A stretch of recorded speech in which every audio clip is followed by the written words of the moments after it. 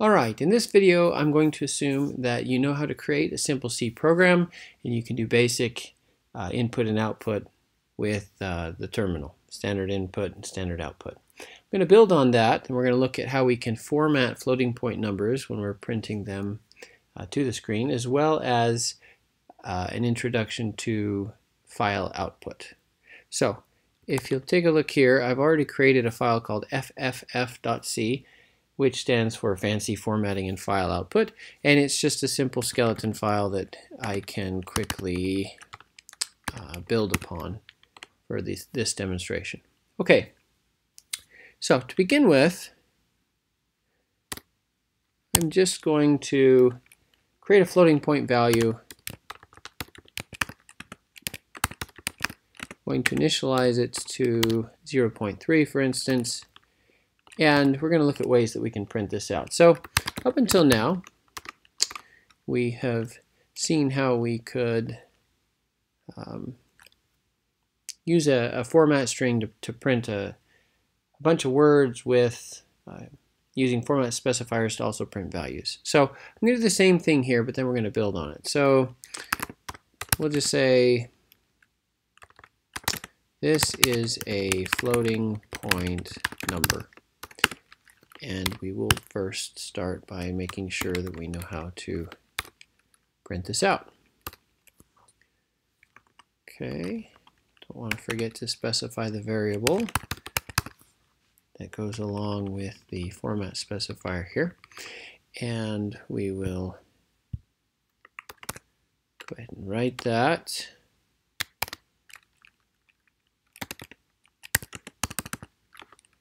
And try to build it and run it. Okay, so here we see that we can print a floating point number. No big deal. We've done this before. Let's build on this a little bit. So floating point numbers, the whole point of using a floating point number is so that we can get some fractional precision. So there's a less than 1 portion to the number we're trying to represent. But how much accuracy we're able to display for that number, this can vary. So I'm going to show you in a moment that though I've assigned the value of 0.3 to this floating point number, a float, I've not actually stored 0.3 in that value. And this has to do with the fact that I have a finite number of bits that I can use to represent numbers. And so it turns out that the decimal value 0.3 doesn't fit real well in a binary floating point value. And so when I print to the screen the value for this variable, it looks like all is well and it's storing 0.3. But we're going to see that actually if we can look at the number closer and increase the amount of precision, we'll see that it's actually doing some rounding. In addition, it's nice to be able to control how many values beyond the decimal place are shown for a particular number. This can be useful if we're trying to line up things, like we're printing a table of dollar amounts, for instance, where it's typical to have 2 points past the decimal and so forth. So what I want to show you now is ways that we can modify the way that a floating point number is displayed. So I'm going to begin by first indicating signs. So if I add a plus after the percent but before the F, this will cause printf to always show a plus or a minus when the value is displayed. Now minus, negative sign, that would have been done if the number was negative, but adding this plus here will cause it to also display, let's do this, a positive symbol, or a plus, excuse me, if the value is positive. So it's more explicit. So let's just go ahead and see what that looks like. Okay, so now we see that there's the plus in front.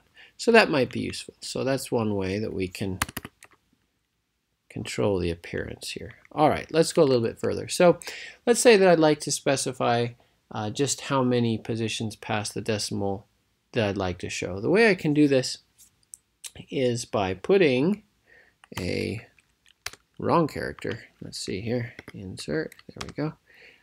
By putting a decimal point in the format string here, and then indicating the number of positions. So I'm going to put 2, and we'll save this and see what happens.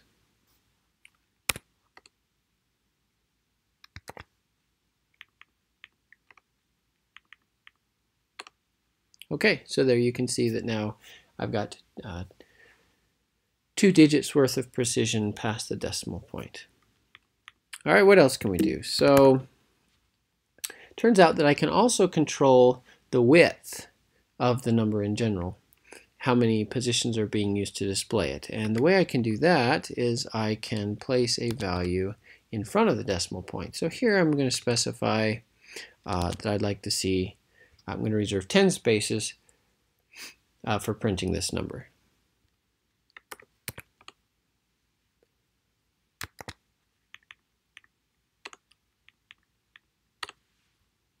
All right, so now you'll notice that there's quite a bit more space here.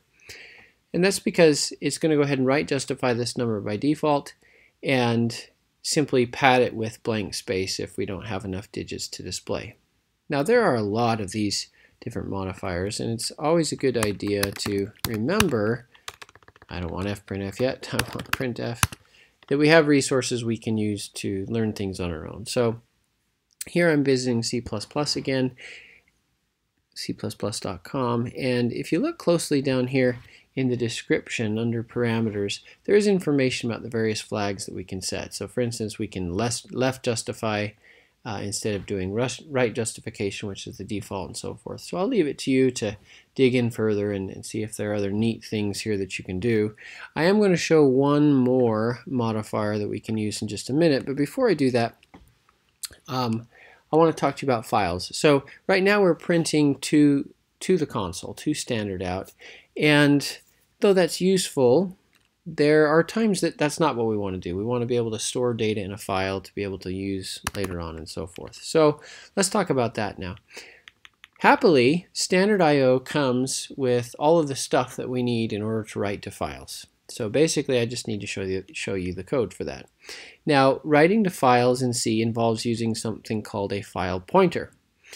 And so this looks a little different than most of the things we'll do. We capitalize the word file in this case, and then we say we want to create a pointer of this type. So file pointer, I'm going to call it, we'll just call it output file.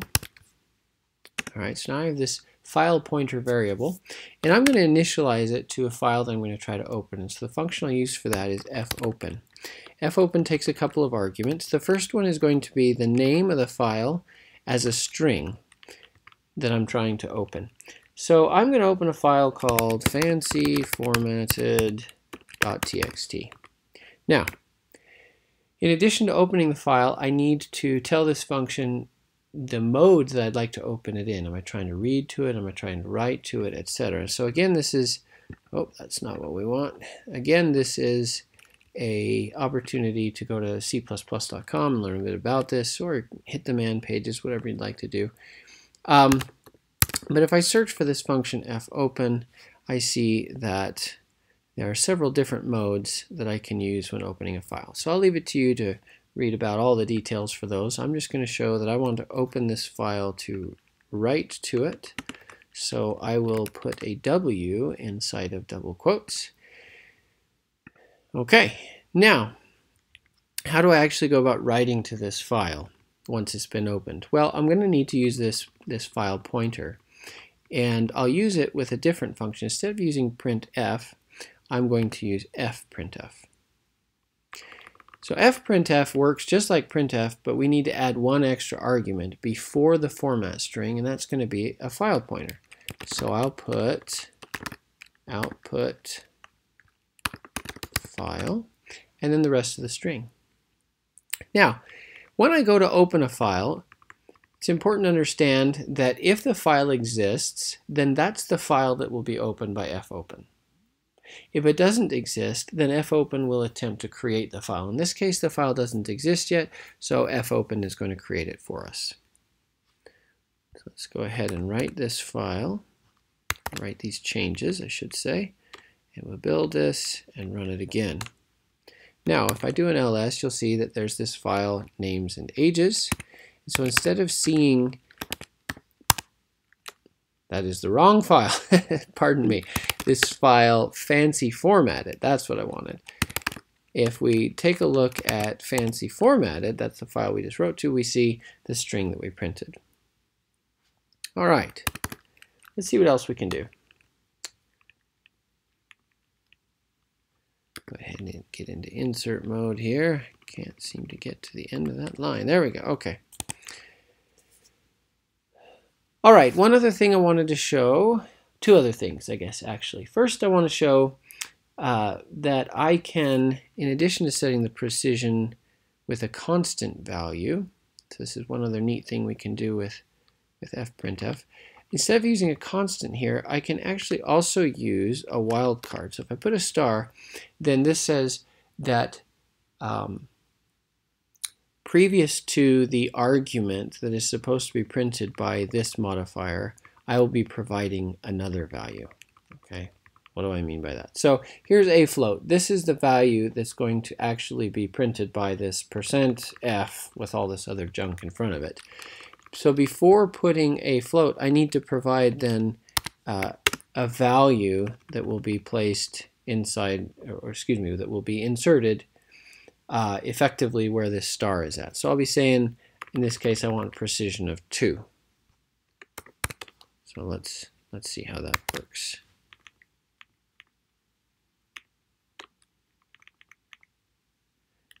Okay, and we'll go ahead and run this. And now if we look inside the file, we see that we have a precision of 2. So even though there's a star there, I got the same behavior now by moving the 2 to another location. Why would we do that? Well, maybe in some cases you want this to be variable and you want to be able to determine what that would be at runtime. So just for fun, we're going to do something really goofy. And I'm actually going to put this line of code inside of a loop. And so we'll just use the index I, and we'll increment it up through 9, so 0 through 9. Yeah, that'll be fine. And I'm going to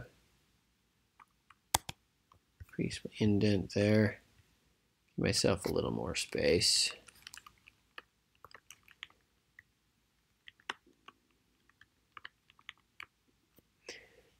And now I'm going to replace the 2, which was just a constant, with the variable I now. This is really weird, I know. But it's just to prove a point. So now this variable I is incrementing each time that the loop iterates. So we'll be printing the same floating point number with using 10 spaces and so on and so forth, or a width of 10. But the precision will be incrementing each time we do it.